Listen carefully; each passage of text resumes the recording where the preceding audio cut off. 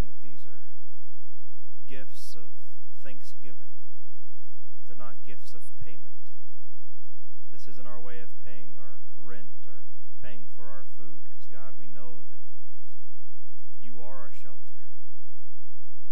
You are our sustenance. And there's no way that we can afford you. So I want to pray that we could just give thanks. Thank you for giving yourself to us. Thank you for loving us, knowing that there's no way that we can pay for that love. Thank you for your Son. It's his name we pray. Amen. Please turn in your hymn books to number 190. Let's join together in singing, Are You Washed in the Blood?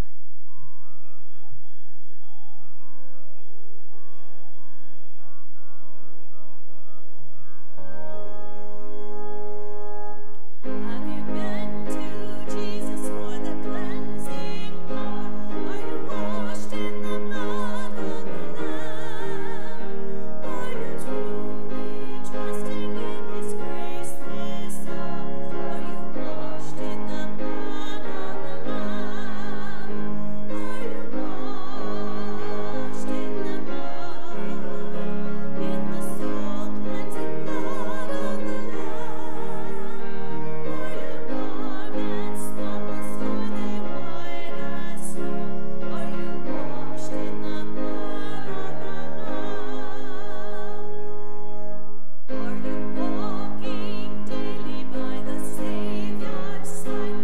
Are you washed in the blood of the Lamb? Do you rest each moment in the crucified? Are you washed in the blood of the Lamb? Are you washed in the blood, in the soul cleansing blood of the Lamb? Are your garments spotless, are they white as snow? Are you washed in the blood of the Lamb? When the bridegroom cometh, will your robes be white? Washed in the blood of the Lamb. Will your soul be ready for the mansions bright, and be washed in the blood of the Lamb? Are you washed in the blood, in the soul cleansing blood of the Lamb? Are your garments spotless, are they white as snow? Are you washed in the blood of the Lamb? Lay aside the garments that are stained with sin, and be washed in the blood of the Lamb. There's a fountain flowing for the soul unclean. Oh, be washed in the blood of the Lamb. Are you washed in the blood, in the soul cleansing blood of the Lamb? Are your garments spotless, are they white as snow? Are you washed in the blood of the Lamb?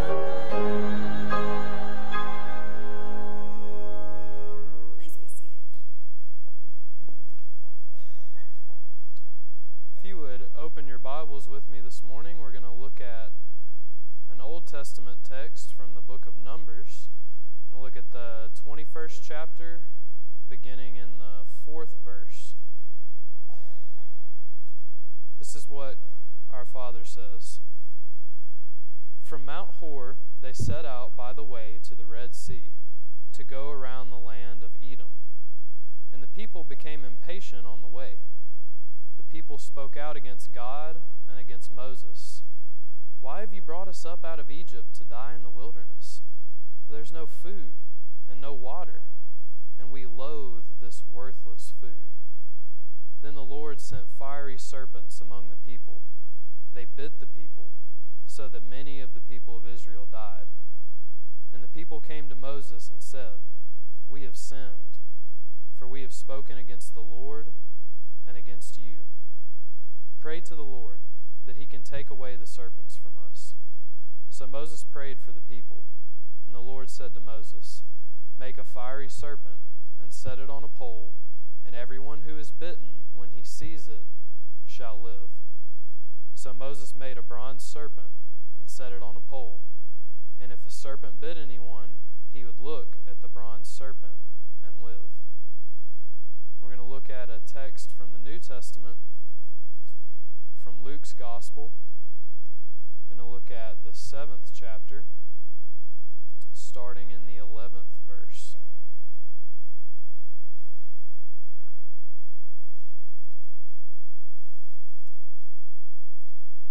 Soon afterward, he went to a town called Nain, and his disciples and a great crowd went with him. As he drew near to the gate of the town, behold, a man who had died was being carried out, the only son of his mother. She was a widow, and a considerable crowd from the town was with her. And when the Lord saw her, he had compassion on her, and said to her, "Do not weep." Then he came up and touched the bier, and the bearers stood still. And he said, "Young man, I say to you, arise." And the dead man sat up and began to speak, and Jesus gave him to his mother. Fear seized them all, and they glorified God, saying, "A great prophet has arisen among us, and God has visited his people." And this report about him spread through the whole of Judea and the surrounding country. Let's pray together. Father, we thank you for your word. We thank you for the truths that are in it. And we thank you that because of your Holy Spirit, we can understand them. Father, I ask that you would speak through me this morning, that you would speak your words and not my own. And Father, I thank you for the opportunity and the privilege to speak your word. It's in Jesus' name I pray. Amen. So what happens in this first story? A group of people sin against God. The Israelites were really good at that. They did it all the time. Sounds familiar, sounds a lot like us. But they've sinned against God. They're out in the wilderness, and basically what happens is they get really sick of their free food. God has provided for them. He has given them manna from heaven, and they have to do nothing for it. All they have to do every morning is walk outside and pick it up and put it in baskets, and they're good to go. They have their perfect food for every day. But they decide to complain about that. Apparently that wasn't good enough for them. So God gets angry, I think very justifiably so. He is providing for these people on a daily basis in a perfect way, and they complain against him. So he sends fiery serpents into their camp, and the snakes begin to bite the people, and the people begin to die. And you may say, "Well, John, that seems like kind of a harsh punishment for complaining about the food." Well, the Bible tells us that the wages of sin is death, and these people sinned against God, so they deserved what they were getting. They couldn't help themselves either. It wasn't as if they could just drive to the nearest hospital and say, "Hey, I got bit by a snake, I don't feel so good, can you give me something to make me better?" and they would be healed. That wasn't the case, right? They had nowhere to go. If they got bit, they died. They see that this is not going to end well. And so they go to Moses and they say, "Moses, we've sinned against God and we've sinned against you. Please pray to God that he will take these serpents away, that he'll provide a way out." And so God has mercy. He provides a way out for the people. He tells Moses to make a staff with a snake on it. Where have you guys seen that before? The hospital, right? Or any doctor's office. It's the symbol for modern medicine today, is a staff with a snake on it because of the story.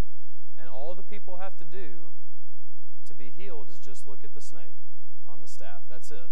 They don't have to work. They don't have to do anything. They just have to look, and they're healed.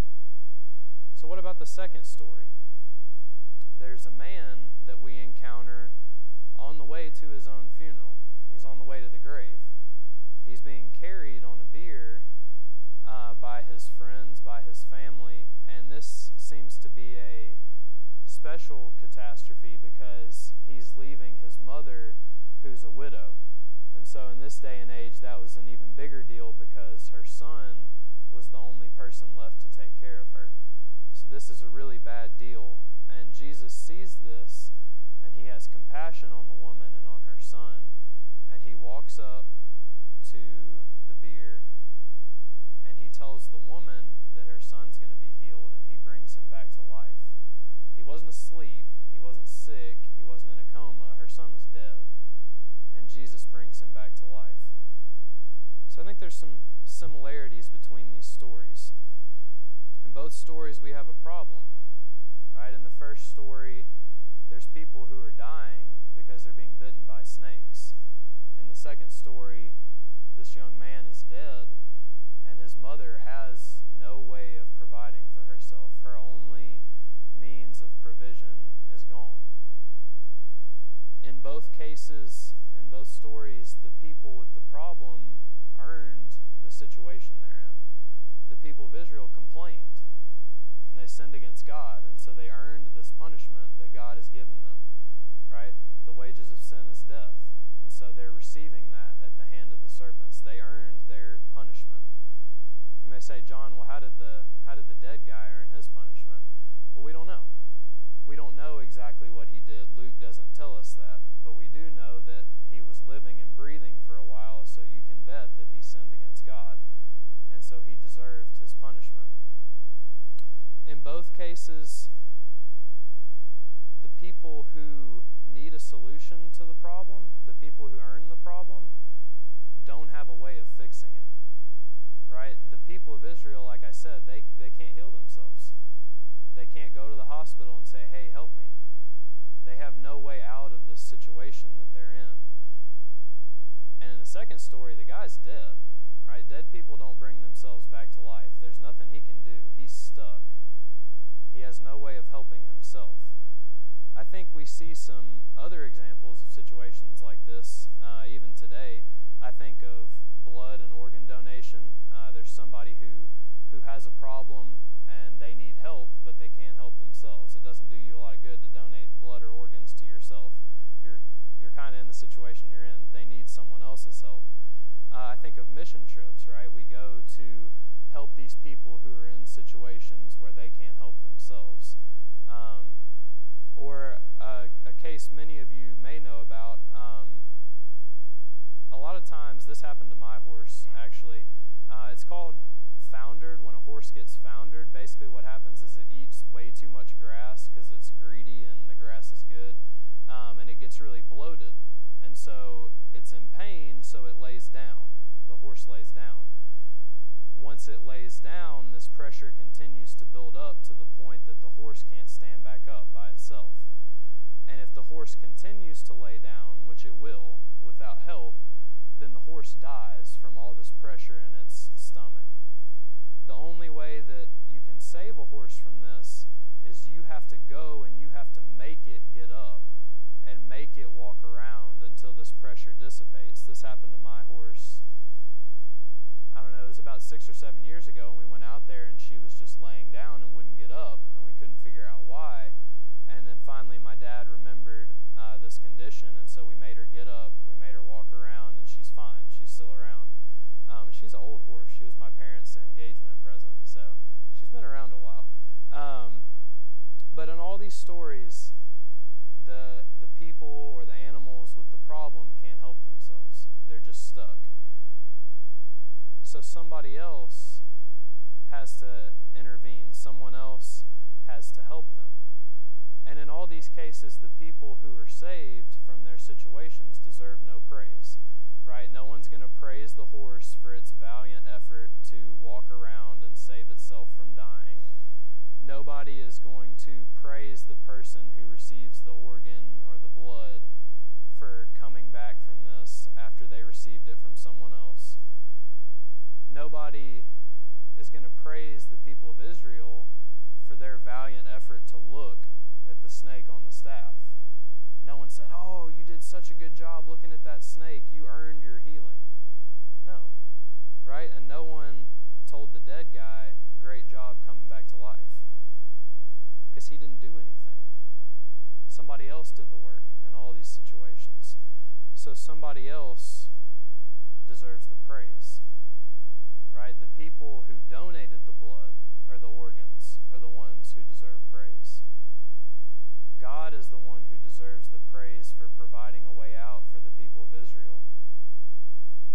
He's the one that deserves the praise for bringing this dead man back to life. I think this is a really, really good picture of the way your salvation looks and the way my salvation looks. We were dead. Nothing we could do to help ourselves, right? And we had earned our punishment. We sinned against God. There was no way that we could dig ourselves out of the hole that we were in. The Bible tells us, for the wages of sin is death. We earned it. My dad says a quote I think you've heard him say before that I really like.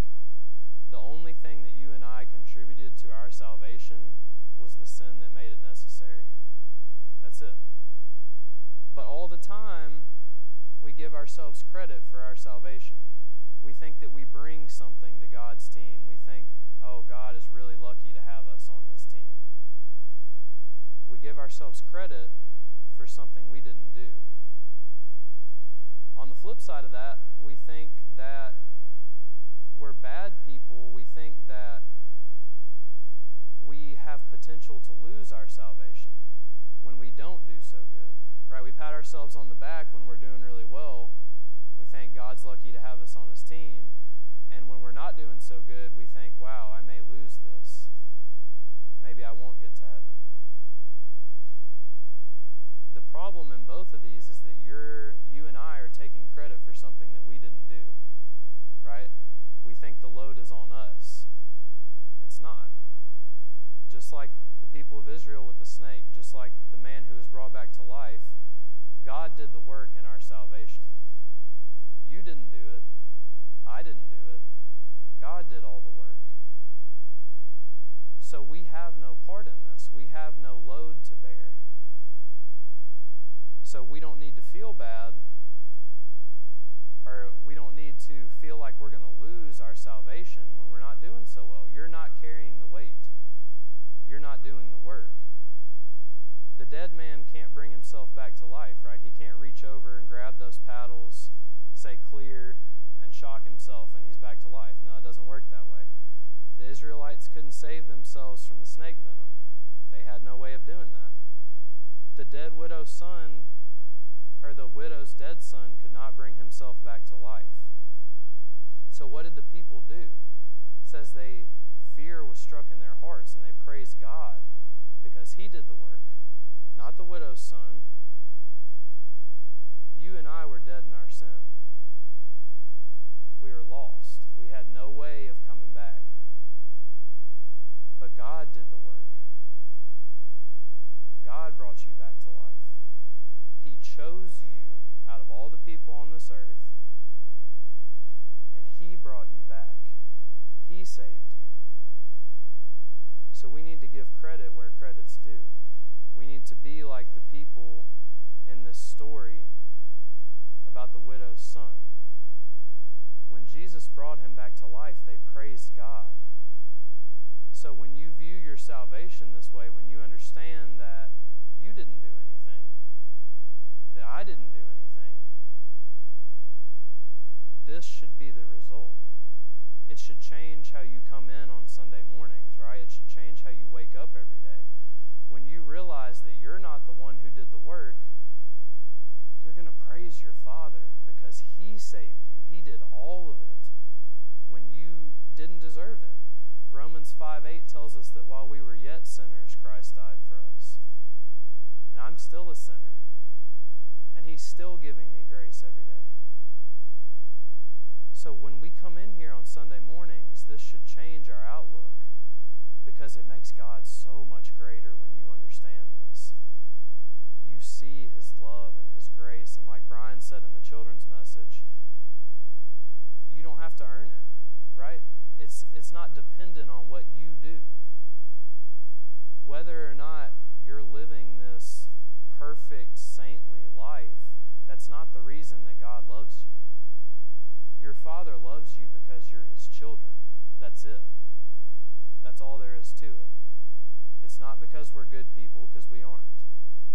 He loves you because you're His. So we should praise Him for that. We should praise Him for doing all the work in our salvation. And second, we should stop blaming ourselves. Right? If our salvation isn't dependent on us and it's dependent on God, then stop fretting over your sin in such a way as to think that you're just not going to make it. Right? Your efforts aren't what gets you to heaven. Your good and bad scale is not what gets you to heaven. It's the grace of God, and that's it. That's all. So as you go into this week, as you go into the rest of today, praise your Father for doing all of the work. And come to Him like a child. Brian was talking about, Jamie and the kids, they don't do anything to earn their bed at their house, right? They don't pay for their food. They just come as children and they're loved by their parents. So realize that you have a Father that loves you, a Father that's willing to do all the work, and praise Him for that. And stop putting so much guilt, so much burden on yourself. Let's pray. God, you are such a loving Father. You have so graciously blessed us, and you love us perfectly. Thank you so much that we don't have to earn this, that you gave it to us freely, that you provided your Son freely. Father, we praise you for that. We lift you up for that. And we give you all the glory and all the praise because, Father, you earned all of it. It's in Jesus' name we pray. Amen. You turn in your hymn books. We're going to sing number 190, Are You Washed in the Blood?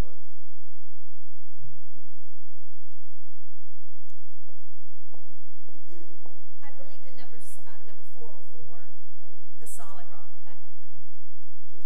That's okay.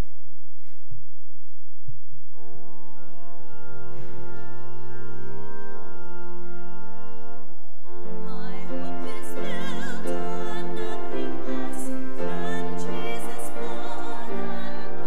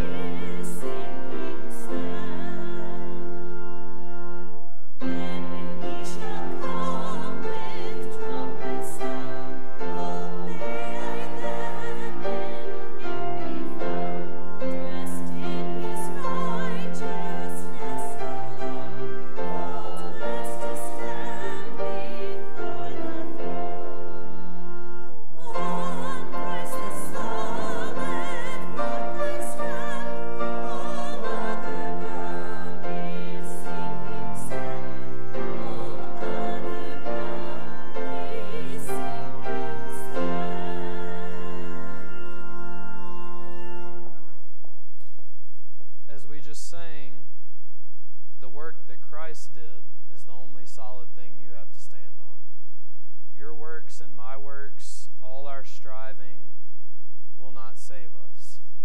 Only the work Christ did. So if you've realized that for the first time this morning, if you've realized that Christ is the only true place to stand, Jerry would love to talk to you about that. So would I, so would Brian. But with that, will you receive the benediction? The grace of the Lord Jesus Christ and the love of God and the fellowship of the Spirit be with you all.